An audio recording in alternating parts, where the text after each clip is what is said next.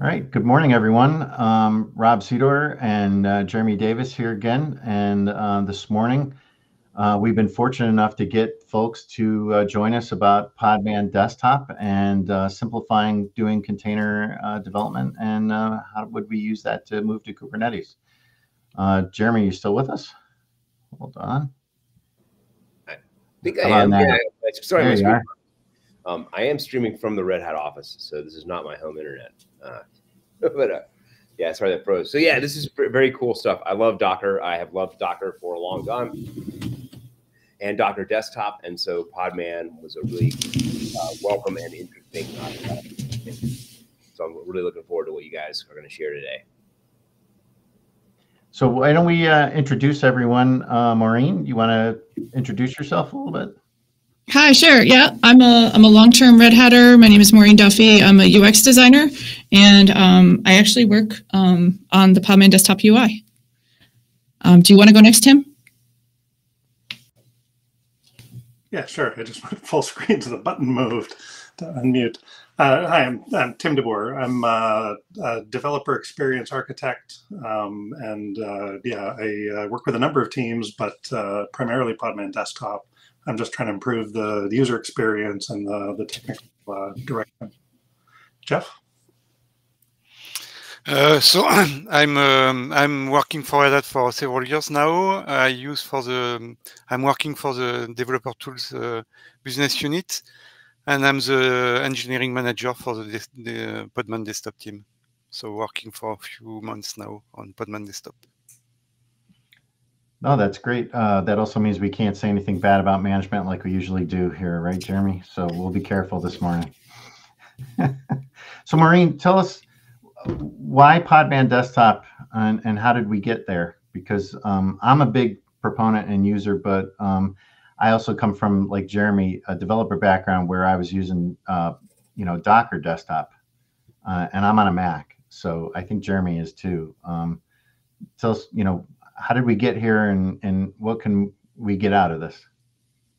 Sure. So I could say, because I actually report in the Red Hat Enterprise Linux broad team, and that's the team that the Podman Desktop team is under, or the Podman team is under.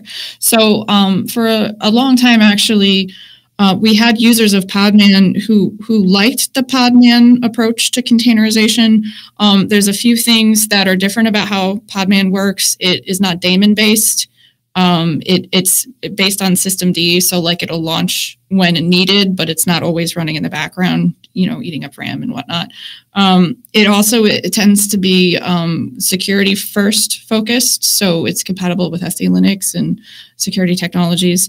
And so we have a pretty good user base, but they were coming from, the old school Linux background, not necessarily Mac and Windows users. And just as a UX practitioner, I can say that because Mac OS and Windows, for the most part, are very visual operating systems, people don't tend to go in the command line, unless you're a developer, of course, but they don't tend to use the command line so much. They're used to doing things in UIs, and Podman didn't have a UI. And there were a bunch of requests, and I think probably Tim or Jeff would even be more familiar with sort of the origin of the Podman Desktop project. But I remember before Podman Desktop started, the Podman team had asked me to mock up some kind of little UI, so at least people could get a visual of what containers were running on their system without having to go to the terminal.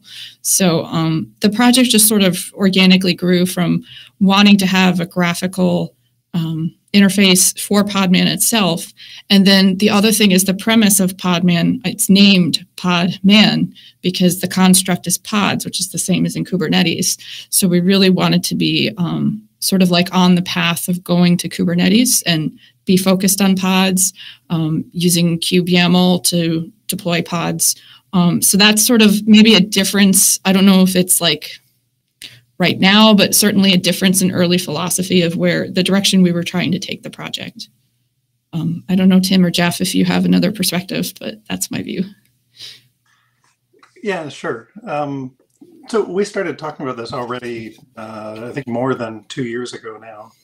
A few of the discussions at that point, everyone was starting to use containers on the desktop. Containers had taken over. but people were running containers in Docker, maybe doing compose because they were starting to get more than one container on whatever project they were working on. And then they were going into production on OpenShift or another Kubernetes environment with a completely different setup. So you had this disconnect, not just it works on my machine, but fundamental concepts between compose and Kubernetes. There's some differences there. And Podman around that time was starting to be a real option on Windows and Mac.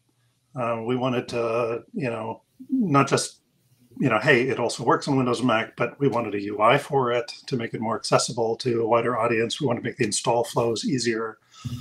And then as Mo said, the transition from, individual containers or maybe compose to pods to Kubernetes, that's not they aren't like completely fundamentally different things. It's an evolution. There are some benefits and differences, but we want to make it easy to go from individual containers to pods to Kubernetes.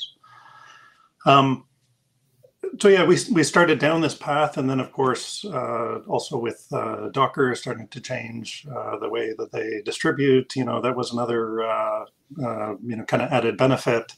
People are looking for other options, and Podman is an excellent option. Well, I, for one, I've had the opportunity to work with a couple of customers that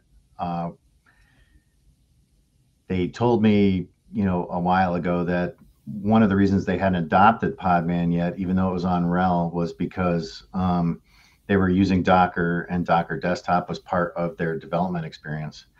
And when Podman Desktop came out, it actually was instrumental in helping them move, because they really wanted Podman and the security and all the features of Podman, and wanted to replace Docker on their RHEL because of those. But they felt that the handicap of not having that on the desktop as part of their developer experience was holding them back. And now they're all bought in on it. So, have you had, from a customer feedback perspective, Tim, you're talking about user experience, what were some of the challenges that you saw when you wanted to move, people over, because Podman isn't exactly the same as Docker, but it adds a lot of key advantages there, especially around security and other features. Yeah, so there's so many ways I could take that. I guess first, we're not trying to be like a Docker replacement, although Podman has tried very hard to make sure that the same commands work, that things are compatible, that you get the same experience if you're just doing images, containers on your desktop. For me, it's much more about the the movement between environments. Do you have Docker or Podman on your local machine? You have Kind, Minikube, going remotely, another Kubernetes flavor, or OpenShift. Being able to kind of seamlessly go between those environments, or take what's working in Compose locally or pods locally, change it and move that to Kubernetes. So for me, it's much more about the flow and having fidelity between those. I think I would also add something, if that's okay. I have to say this, being a very pro open source upstream contributor to many upstream projects. One of the things about Podman Desktop is it is an open source project. The actual user interface is open source, and we take a very open approach to what we allow, say, extensions to do within the interface. Other software might not be as open about, for example, like adding an action to the actions menu of containers. It doesn't allow sort of the deep integration that we allow.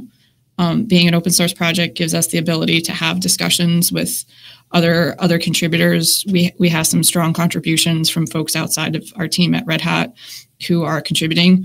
For example, the Minikube and I think the Lima extension. Correct me if I'm wrong, but I know the Minikube extension is being developed by a community contributor. And just generally at Red Hat, we feel that doing things in the open upstream and an open source community is the right way to build software. And that's kind of an important thing about Podman Desktop. Yeah, I think that is a fundamental and important difference. I mean, Podman is our namesake. It is open, but this was never about just doing local containers.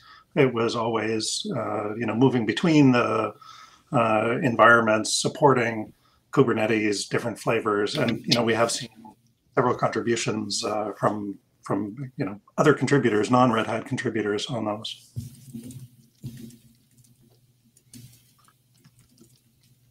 So we've got a couple of questions from people, and I know and you guys want to do a demo as well. Would you guys want to jump into maybe let's hold the questions kind of till the end. So I'll get a plan. You guys want to do a demo here? Yeah, sure. And jump in. I don't know if I'm totally set up, and I haven't shared on this platform before. Throwing you on Yeah, nothing like putting you on the spot, right? So.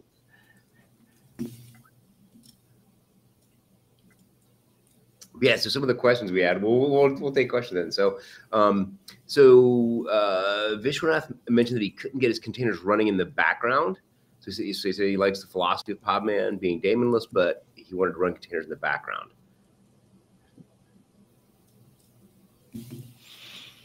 To be honest, I don't see why it won't be possible. I think it's completely disconnecting from the fact that Podman is not a daemon.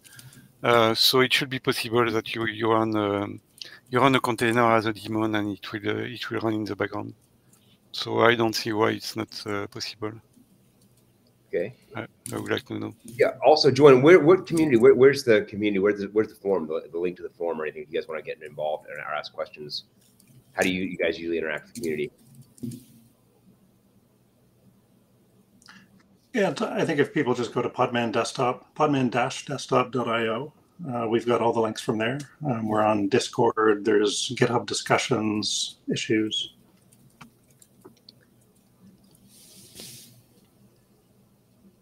Or there's a link. All right. Yeah, I'll dump the link in there. Cool. All right, we want to run through your demo right now, and then we'll come back to questions after we take a look at some Podman Desktop in action. So I thought I would just walk through the UI, try and show some of the features, and then do a quick running a pod and deploying it to the developer sandbox. So this is Podman Desktop. All of the standard things for images and containers are here. You can go see a list of your images, the volumes, pods and containers. You can click on anything to get to the details, and depending on what you're clicking on, you get different tabs, summary of each, logs. We've tried to make the Kubernetes YAML very accessible. So you can click on any object, see the kube YAML, copy and paste that if you want to. In the settings, I'll just drop to extensions for a minute. So I've installed, there's several extensions that come pre-installed, obviously Podman, Docker support. We have support for Lima, Minikube, OpenShift Local, and Red Hat Developer Sandbox. And you can install those very easy. Tim, I'm not trying to rain on your parade, but can you increase the size of your screen maybe a little bit? The size of the window or the text? Oh, sorry. Is that good enough? I'm just replying to the folks that are online. That's all. They said it was a little blurry. Maybe just a little bigger. Great. Thank you. Sorry, I've got a 4K monitor and a 1080p. I went with the 1080p because it looks big to me. Oh, and you're getting 720p through the. Okay, that's okay. So on in the settings on the resources page is where you can create new Podman machines or other environments. So Podman, this is another difference from Docker. You can create multiple machines. Only start one of them at a time, but it gives you a way to have like different projects and shut down all of those containers, start a new machine. So I have 4 of them, and I'm running this one now. And as you saw, these are the images in that container, sorry, in that Podman machine. These are the containers, and it's showing what's running. So I actually left this pod around. I'm just going to delete it.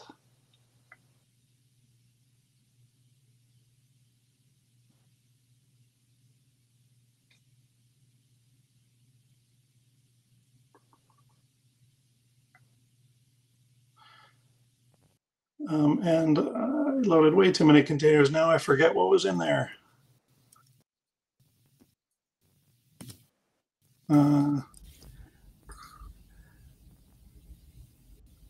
So I can see Podman's stuff in there, but if I'm running Docker also, I can see Docker containers that are in there also. Yep. Now, what if I'm running, I mean, a lot of developers, including myself, have used Docker Compose. Can I see stuff that's in there for that?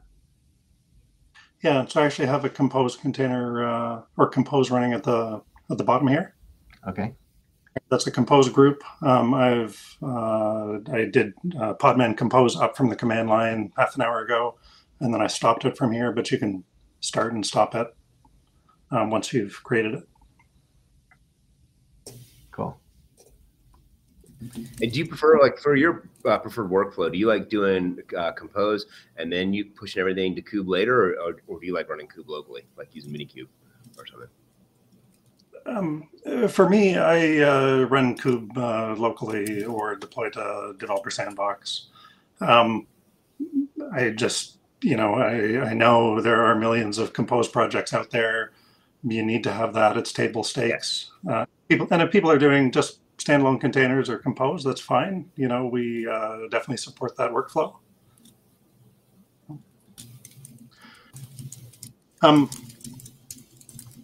So another thing I do, Tim, is I always have I'm running RHEL on or Fedora on a Parallels instance on my Mac because I push everything over there when I'm done working on it locally.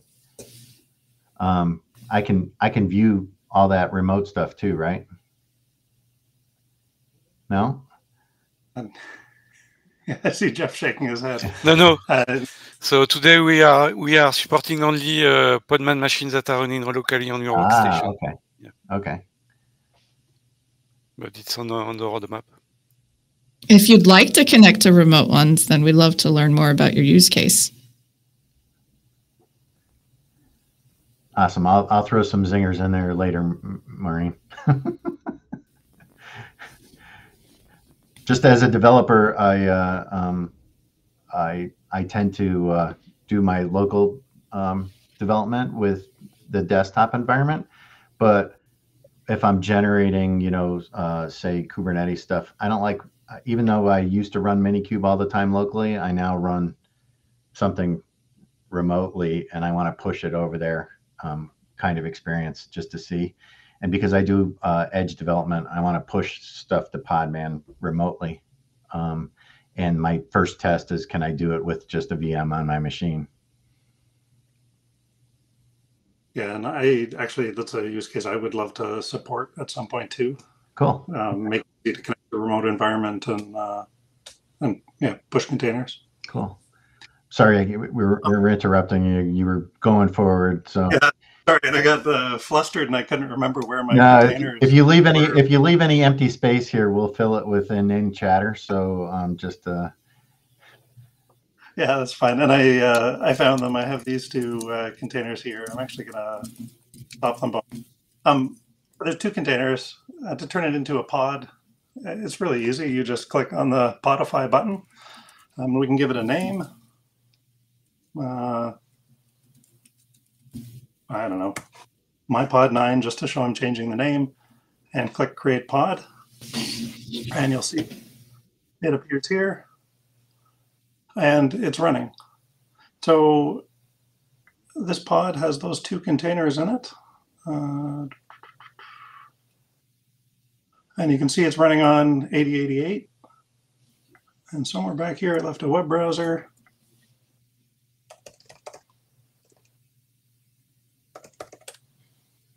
And there's I should have done the thing and open the web browser and prove it wasn't there first, but this is the pod we just created. It's running, and I refresh it, and I get the counter increasing. I also have an OpenShift instance. This is Red Hat Developer Sandbox. I created an instance an hour ago and just went through to connect Podman Desktop to it. But we can go back to our pods view, find that pod again. And I guess, sorry, I should show there is nothing running here, right? I'm looking at the topology view. There's nothing on the sandbox. But I can go back to Podman Desktop, just say deploy to kube. We'll leave it as my pod 9, and it's going to connect to my sandbox. So we just leave that for a minute. It's deploying that pod, and it's already running. And of course, it opened in another monitor. So you generated the code for deploying it to Kubernetes and pushed it there? Yeah, so just creating the pod out of it has, sorry, I can go back to show that too. Just by creating the pod,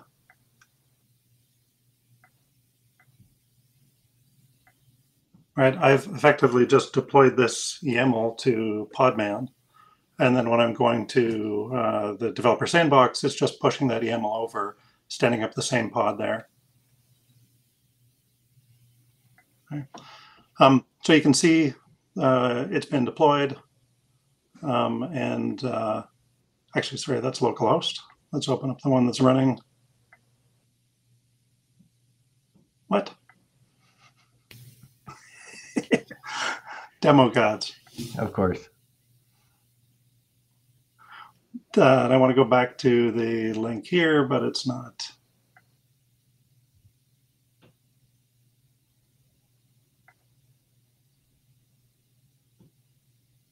Yeah. Jeff, did we add a link here to it? I'm pretty sure I could check the box to create an ingress. Yeah, sorry, I'm not very good at talking and demoing at the same time. Okay. We did have a couple of questions on, oh, I'm sorry, Mary.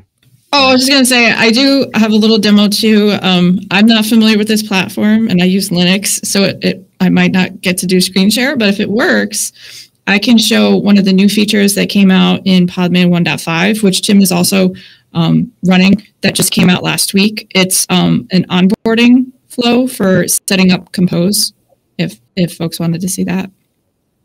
I think that would be great. That'd be very cool. That'd be awesome. I have a lot of old projects. Yeah, let's see if I can. We do a lot of stuff with Compose, so that would be great.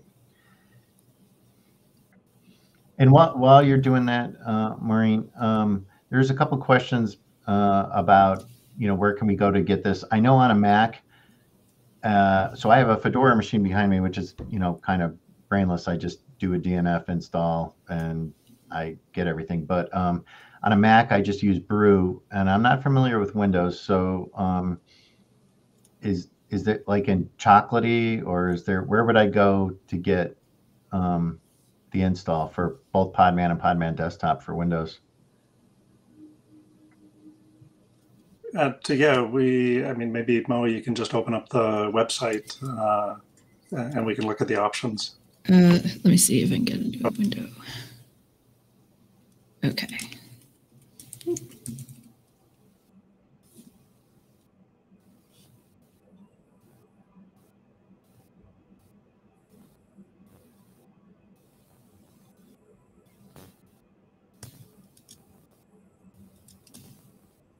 My system is not happy right now, sorry. Okay, so okay. If we go to downloads. And there were some questions about tutorials and things of that nature. I did paste a link to the Podman, Dan's Podman book in there. Maybe I'll paste it again later. But you know, other kind of basic tutorials like setting it up and stuff. I know, again, setting it up on the Mac is and Linux is a kind of brainless, but because it's so easy. But I just don't know anything about Windows. Oh, chocolatey WinGet. Is that the native one? The WinGet thing? Yes. Never heard of Scoop. Okay. So wherever your desktop applications are sold, you can obtain Podman Desktop for Windows. Cool. Yeah. Maybe you can go look at the Mac and Linux too, but we've tried to basically be in all the normal package manager options for each platform. In Linux, we do Flatpak, and we also have a tar. Cool. And Mac is Brew and something else? I think just Brew and I didn't catch the last thing you said. Sorry, disk image, D-image. Oh, gotcha. Okay. Yeah. I only use Brew because it just gives me the automatic updates. Cool. Yeah, the first thing, so when I first downloaded Podman Desktop, my first impression was like, this is a really nice UI. Like this looks really, really nice, which being a Red Hat employee, I think I can kind of poke fun at Red Hat's UI over the years. A lot of our UIs aren't necessarily the best. I was like really pleasantly surprised. Like I was like, wow, this is really easy to use and really nice and laid out. It's great. Well, that's what happens when you have a UX person. Yeah. So, and I hope you guys can hear me okay too, because I know like the network is not doing great right now on my system. But just holler if I break up. But I just wanted to demo real quick this new onboarding feature we have for Compose. We also have a new onboarding feature for Podman, but I'm running Linux and Podman's part of the system, like the bare metal OS, so it doesn't work on Linux because you already have it. But I'm going to click here to set up Compose. It's looking to see if I have the Compose client installed, and I don't.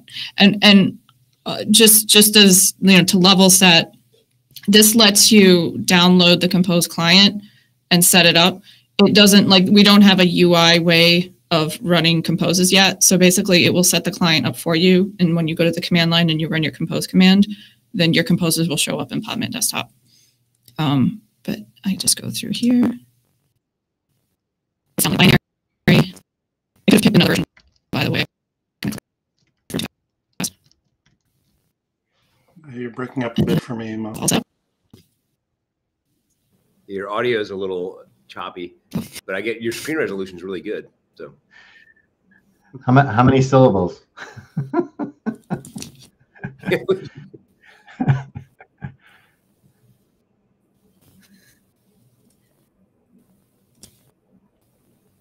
Could you at least see the screen? We can hear you fine now. Yeah. Oh, okay. Did you see the screen? I was just going through it. Yeah. Okay. All right. Yeah. Yeah, visual looks great. There was a question in the chat. Yeah, Podman Compose works with Docker Compose files. Once you've gone through and installed this, you can just do Podman Compose up, just as you would. Here, let me see if I can do that real quick.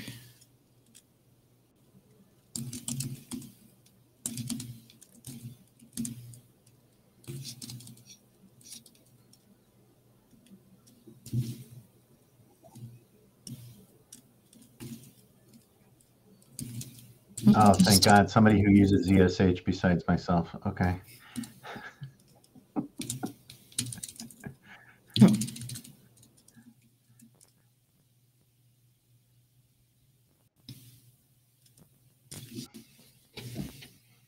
I haven't actually tried this, by the way, before, so I don't know if it's going to work.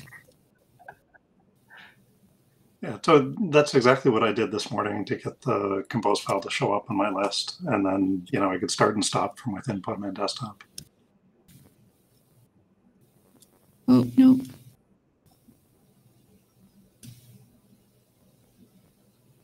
Okay, sorry, bad demo. Never mind. Should have worked. My machine is not happy right now, so it could be related. I'm not sure. I'll go debug it. I'm going to turn off screen share and try to figure out what's going on.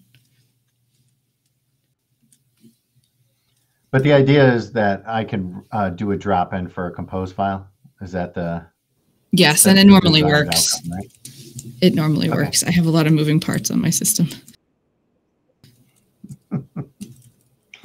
Yeah, because we do a lot of compose, and I think a lot of customers do too. I think that's probably the number one thing to add there. Yeah, there are literally millions of compose files out there. I know. Nobody that I know of uses. I mean, developers use it primarily so that we can get all our dependencies up and running, so we can just work on the code. I don't know anybody that wrongfully uses it in production or something like that. So I wouldn't be too worried about that. But from a developer experience perspective, it just represents to me a tremendous amount less YAML that I have to write versus trying to run a local Kubernetes experience. If I'm running Minikube or Kind or something like that, I don't want to have to deal with all of the other stuff, the cruft that comes along in addition to the development stuff that I have to do. And so Compose just makes it easier. But I can still do all the networking and everything else. I think that's a common question usually with people moving to Podman. So all the networking and storage and everything else should be like a drop-in replacement pretty much for, from Docker to Podman. And that shows up inside of my Podman Desktop environment, right? Yeah, absolutely. Now, talk a little bit about something that Docker doesn't do, like pods. So when we view pods, how do we view pods differently than what we would say, working with Docker?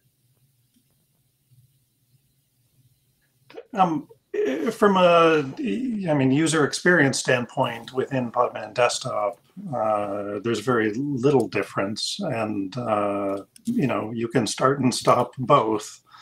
It's what's running underneath that's fundamentally different. When you run Compose, it's really just something that's driving individual containers and networking settings within the container engine.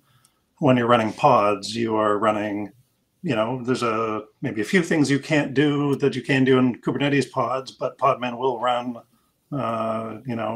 regular pods just fine, and it's standing it up the same way that you would in a Kubernetes environment. So, again, at a UI level, there's very little different. You start a set of containers, you can see the logs, you can manage it. But what's running underneath is fundamentally different.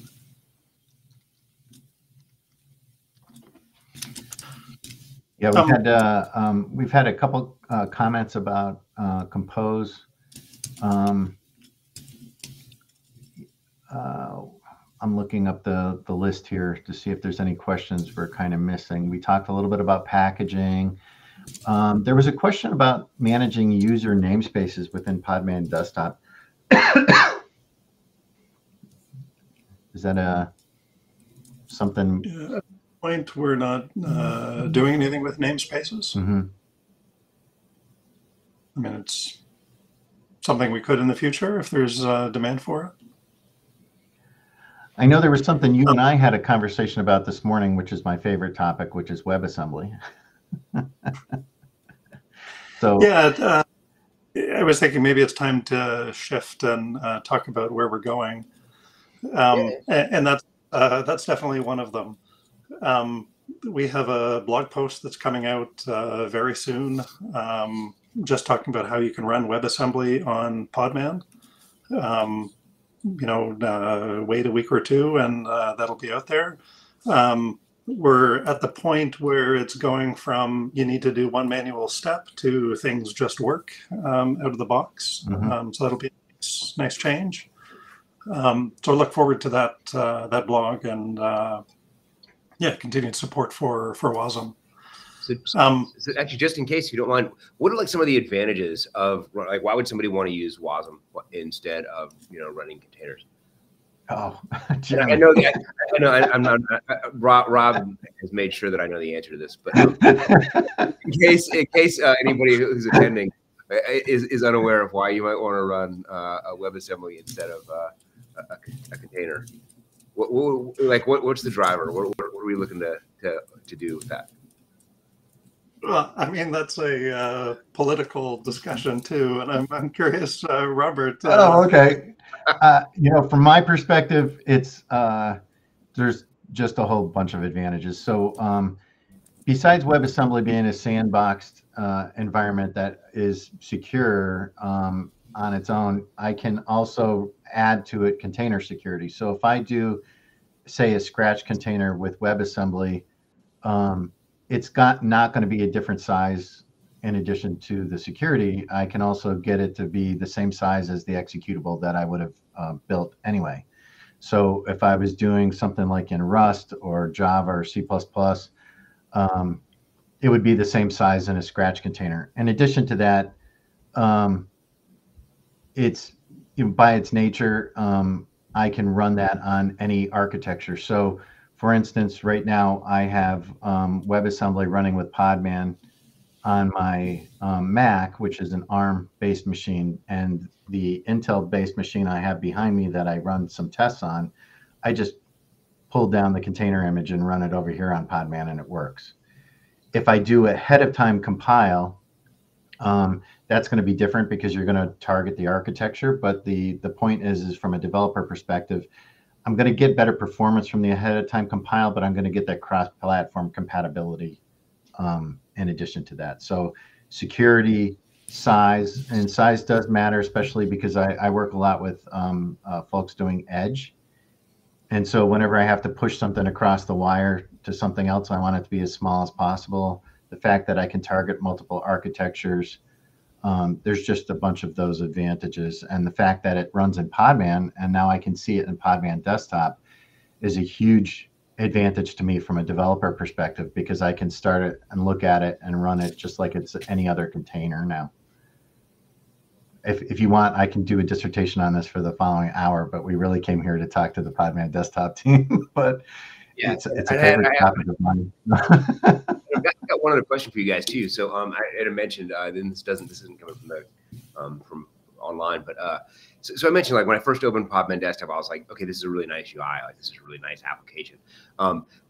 Could you guys talk a little bit about maybe the difference, or is there a difference in developing UI and UX inside of open source projects, which often have a reputation of being, you know, really, you know, arcane and hard to use and command line driven? Is it different doing a UI in the open source community than it is for doing like proprietary stuff?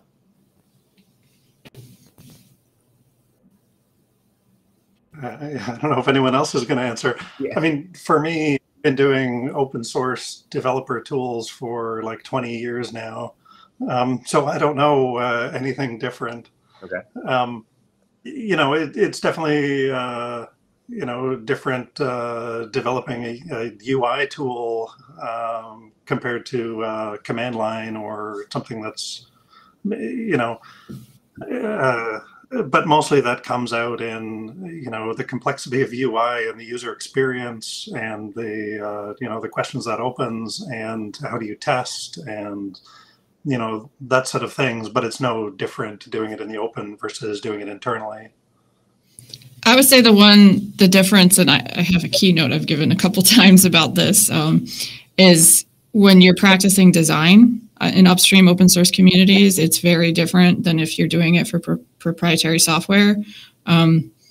Designers don't normally have a background to deal with a broad community, let's just say, that has very strong opinions. The design sort of background, you like go to critique sessions and you get pretty badly roasted. So you don't want to present anything except what is going to pass that critique with your pride intact. So designers just generally as a practice tend to not show their work until it's almost complete and very polished. That doesn't work in an open source development context. You have to show works in progress. You have to show back of the napkin sketches. You have to show dumb ideas because they're great food, brain food for better ideas.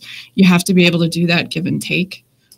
So it takes a lot of a community management practice on top of your design to be able to be effective in that environment. So I think to Tim's point, I think if you're a developer, it's not really different. But I think if you're the UX person on the team, it's a very different experience if you've never been in an open source context before.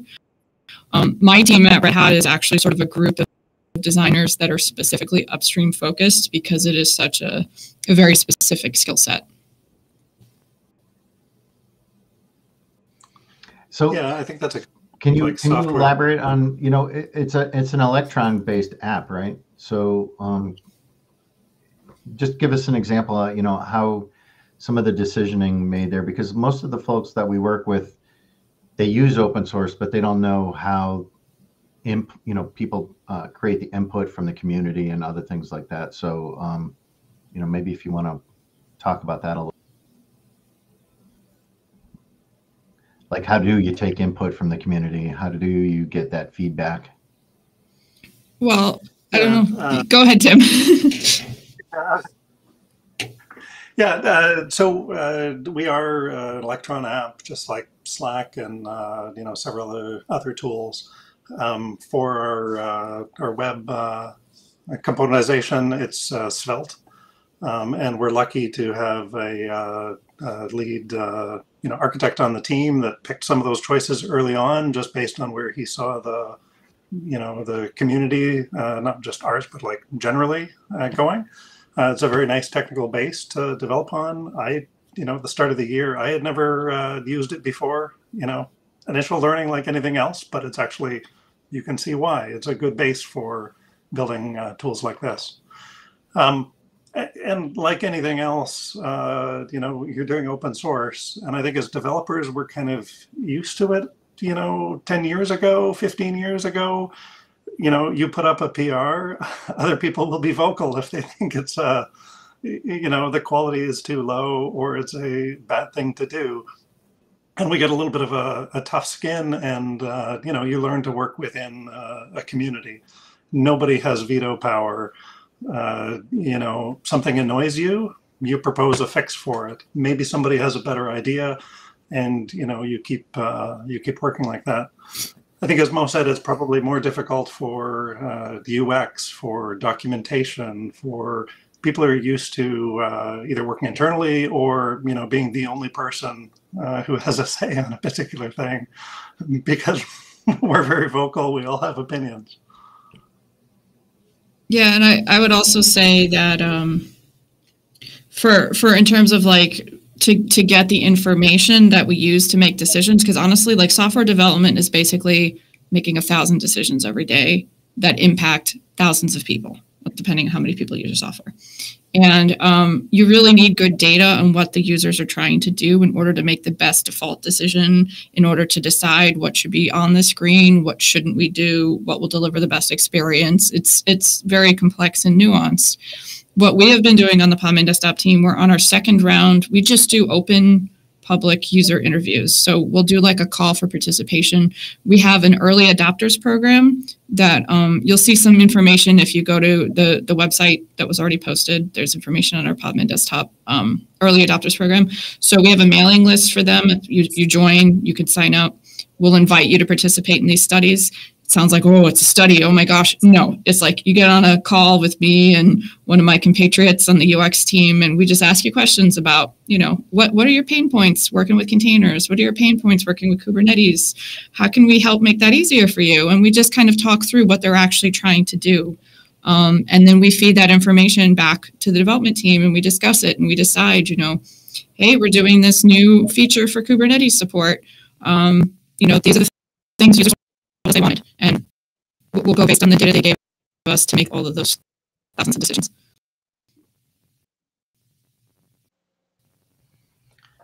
Cool. So, all right, I think we're coming up on time.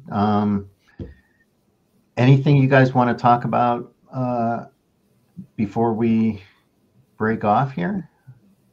Yeah, maybe two things. Just one, if you're willing to do a user study, please reach out. We're always looking for feedback.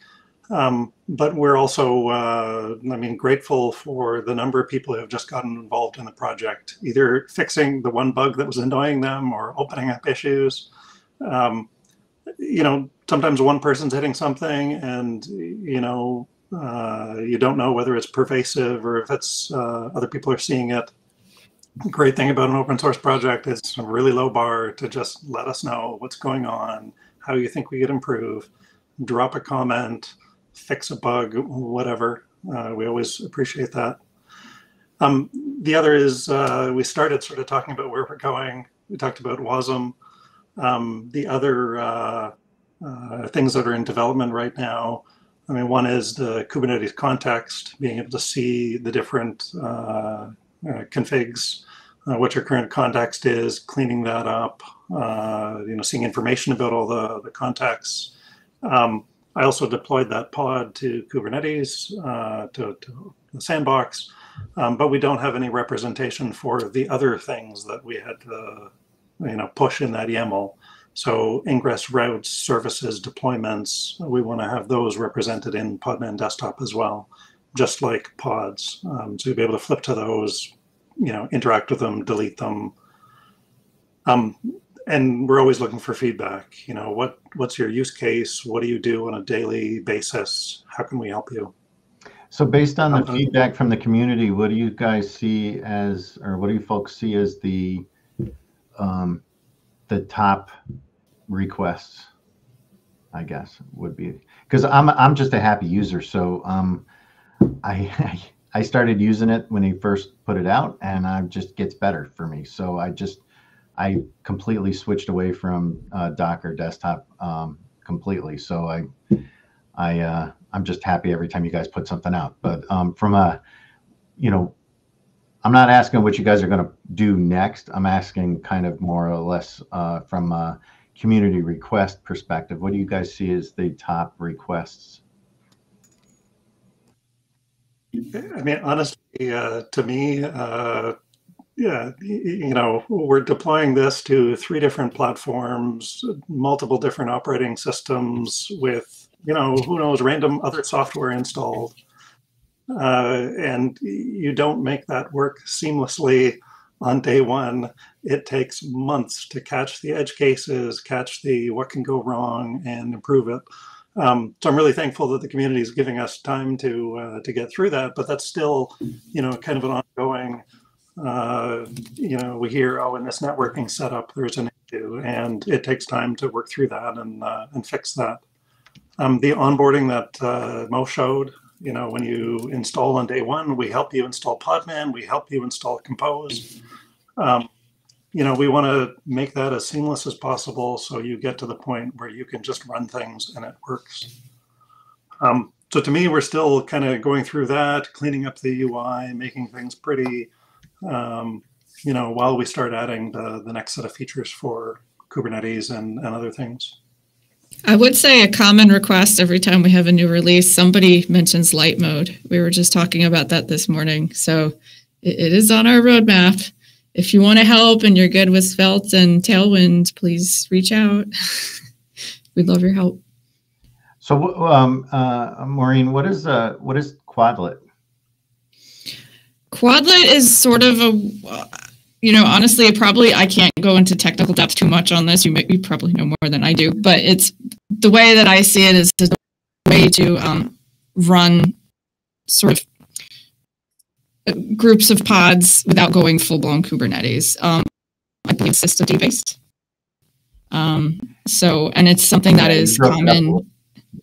Oh, sorry. You're breaking up a little bit. So yeah. All right, skip me. I'll jump in. I asked you the question, and I'll answer a little bit of it. So Quadlet just got added, I think, GA and Podman. And prior to that, if I wanted to run something usually at the edge, I would combine it with systemd because I wasn't running Kubernetes. So I'd run systemd with Podman to make sure that it was up and running. And if something failed, a systemd would make it restart, etc. But what if I want to run a group of containers in Podman?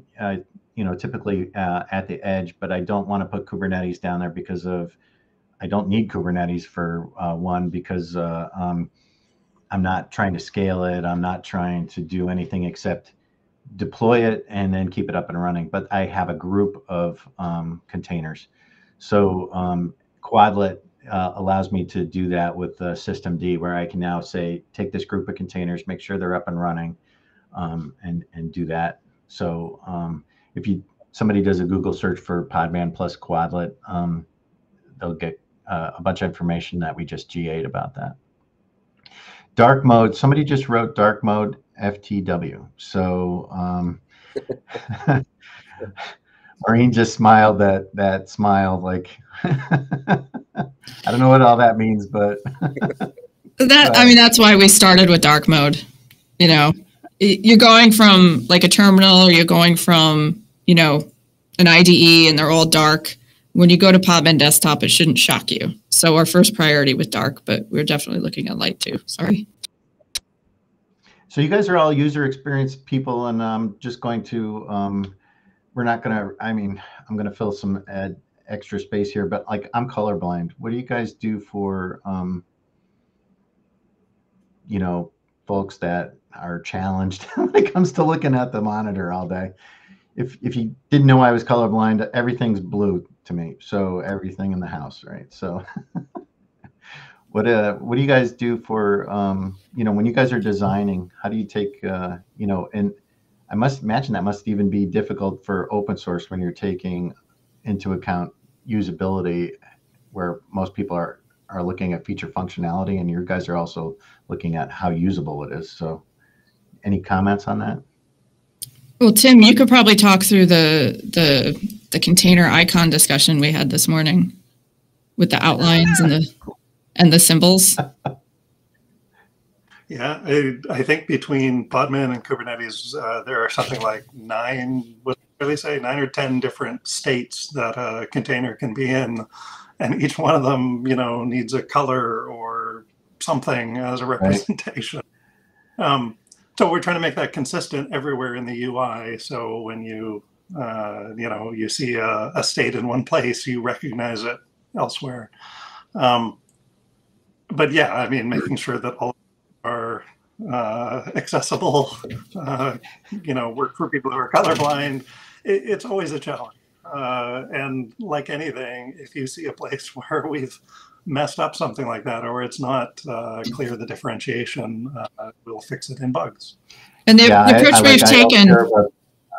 Go ahead. Sorry, I have mic problems. The approach we've taken basically is you don't rely on color.